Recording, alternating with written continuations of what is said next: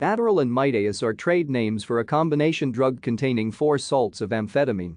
The mixture is composed of equal parts racemic amphetamine and dextroamphetamine, which produces a ratio between dextroamphetamine and levoamphetamine, the 2 enantiomers of amphetamine. Both enantiomers are stimulants, but differ enough to give Adderall an effects profile distinct from those of racemic amphetamine or dextroamphetamine, which are marketed as Evekeo and Dexedrine Zenzedi, respectively.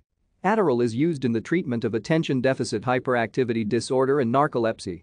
It is also used as an athletic performance enhancer, cognitive enhancer, appetite suppressant, and recreationally as an aphrodisiac and euphoriant. It is a central nervous system stimulant of the phenethylamine class. Adderall is generally well tolerated and effective in treating the symptoms of ADHD and narcolepsy. At therapeutic doses, Adderall causes emotional and cognitive effects such as euphoria, change in sex drive, increased wakefulness, and improved cognitive control. Thank you for watching. Like and subscribe if you would like to view more of our videos. Have a nice day.